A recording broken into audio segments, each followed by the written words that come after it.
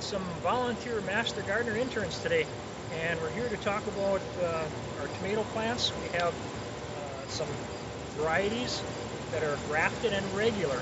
We have in front of me, this is called Big Zack. This is a grafted variety. Big Zack was a tomato that was developed some years ago by a lady named Minnie Zachariah, hence the name Big Zack.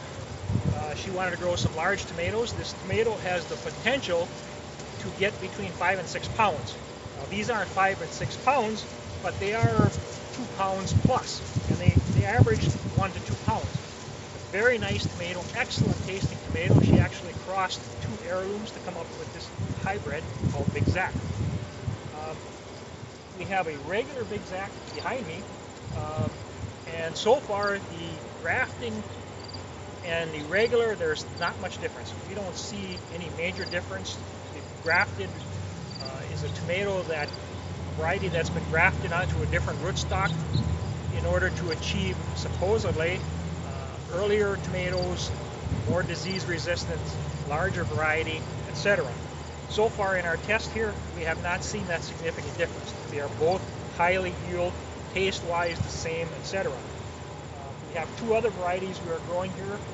Another grafted called Big Beef, which is a nice variety, also very high yielding. We weren't able to find the Big Beef regular, so we just opted for the Big Beef grafted, and instead we planted an heirloom variety called Mortgage Lifter. That is another large variety that also is very high yielding.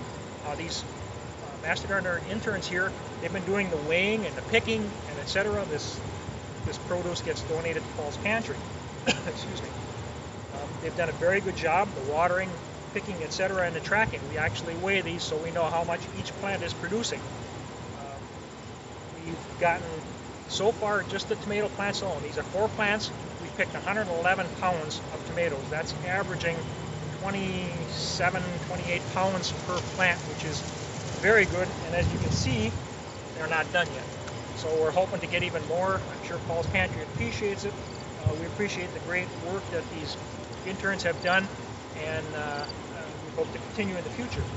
Cages too are... Oh yes, the cages. Another thing we did, the volunteer master gardeners, we came up with these cages. I've used them before. It's made out of concrete reinforcing wire. You need a strong cage, a very strong cage to harbor or to hold these kinds of tomatoes or these kind of tomato plants.